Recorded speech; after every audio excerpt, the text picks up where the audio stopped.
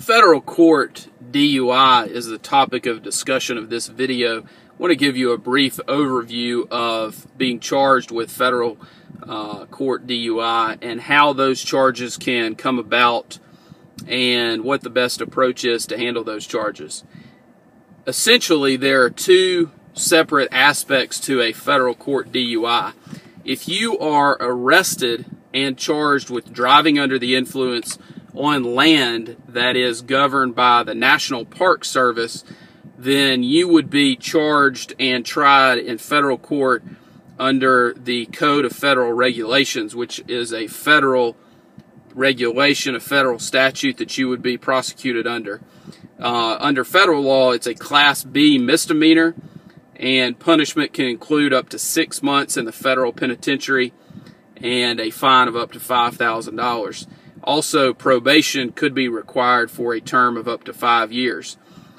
If you are arrested on any other type of federal property, and that could include a military base, it could include a civilian installment that is owned by the federal government, really anything that is owned by the federal government would qualify here.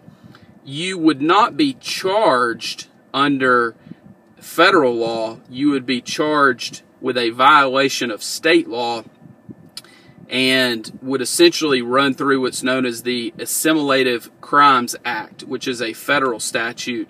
But when you're charged under that act, the law that would apply to your case is the DUI statute that would apply had you been on state highway or a public road in that state. So if you're in the state of Alabama and you're located on a federal military base such as Anniston Army Depot, if you're on Redstone Arsenal, if you're on any federal property that is not governed by the National Park Service, then you would be subject to Section 32-5A-191 of the Alabama Code, which is the Alabama DUI statute.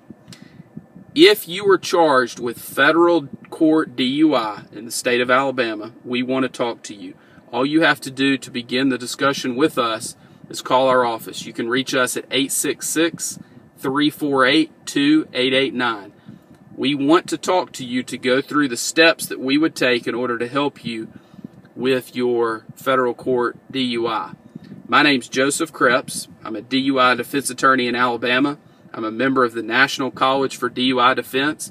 I've handled 1,000+ DUI cases and thousands of related traffic offenses in the state of Alabama. I'm also certified to administer the same field sobriety test that you were subjected to on the side of the road, and I'm certified as an instructor.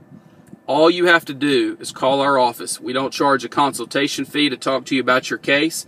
You can reach us again at 866-348-2889, or you can visit our website, alabama-DUI-attorney.com. That's the symbol -attorney.com. Thank you very much.